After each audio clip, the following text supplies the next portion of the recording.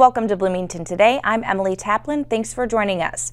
First, we bring you the buzz for the weeks of September 21st through October 4th. An intersection improvement project at Old Shakopee Road and Xerxes Avenue is underway.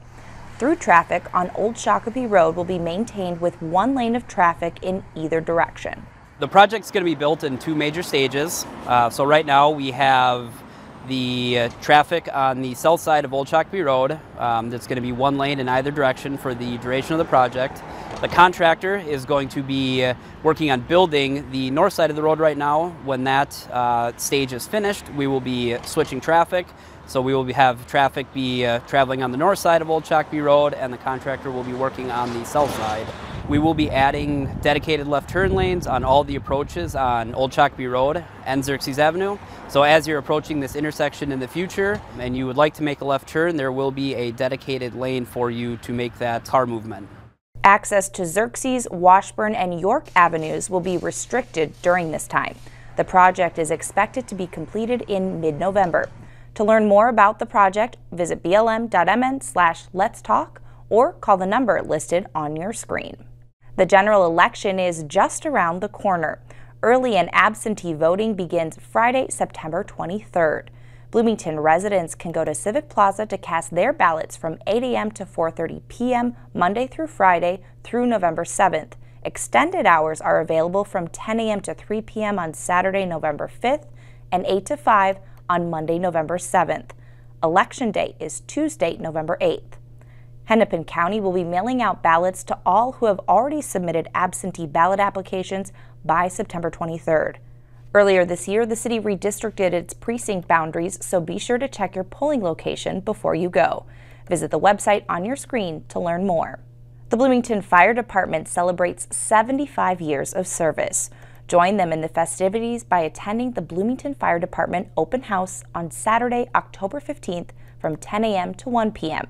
Meet your local firefighters, explore the trucks, and learn about fire safety. The open house isn't just for kids, it's also for adults. This year's theme is Fire Doesn't Wait, Plan Your Escape. So there will be probably some different ideas on how to plan your escape for safely getting out of your home if a fire starts. This year's 75th anniversary of Bloomington Fire Department. There will be some t-shirts that will have special little insignia for 75 years of being around. The open houses are happening at each station except for Station 4, which is currently being rebuilt. To find the one you'd like to attend, visit blm.mn/fire. After a 2-year break due to the pandemic, Bookem is back. We haven't had a sale since June of 2019, and many people have saved their books that they normally would have donated every year. So we're getting lots and lots of books. So if you're looking for books, we have probably way more than we'll ever have. We usually get 150 to 175,000 books, but this year it's going to be way more than that. This is the 28th year of the sale, which is held by the Bloomington Crime Prevention Association, a nonprofit that has been serving Bloomington since 1981 and supports Bloomington-based crime prevention programs and events. The sale starts October 7th with a preview night and runs through the 22nd. It's held at the former Toys R Us at Southtown Shopping Center. I think the community everybody likes to read, and not everybody likes holding an electronic device and paging through electronically. Personally, I like thumbing through an old-fashioned page with written, word on it. So we see a lot of the same customers come out every year. They're supporting their community, and they're doing something that they like to do, which is good for all of us, and that's read. They want to be part of what BCPA does as far as preventing crime through, a lot of it through the PD. They're able in their way then to contribute to that. So there's always seems to be a cry in the community of, please have the sale, we want to donate. And then the same people and many others come back and buy the books. Thousands of hours of volunteer time is put in to make the sale happen. To learn more about when and where to make donations and shopping the sale, visit bcpamn.org.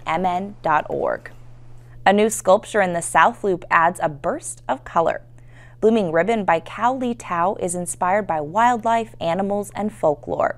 In the Hmong culture, a traditional ribbon-like sash is worn to keep people safe and grounded to the earth. The sculpture can be found at Bloomington Central Park. It's one of 2 permanent Creative Spark sculptures added this summer through creative placemaking. We introduce you to Street Seat in a recent Buzz segment. A shout out to public works staff.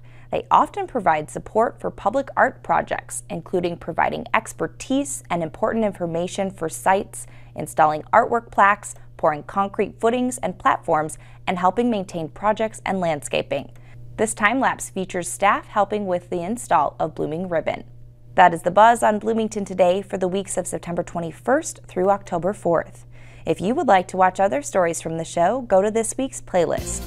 A Louisiana family chooses Bloomington in their mission to travel to all 50 states, spreading love and hugs to police officers. Plus, learn more about how the city is managing natural resources in this week's Council Minute. Thanks for watching.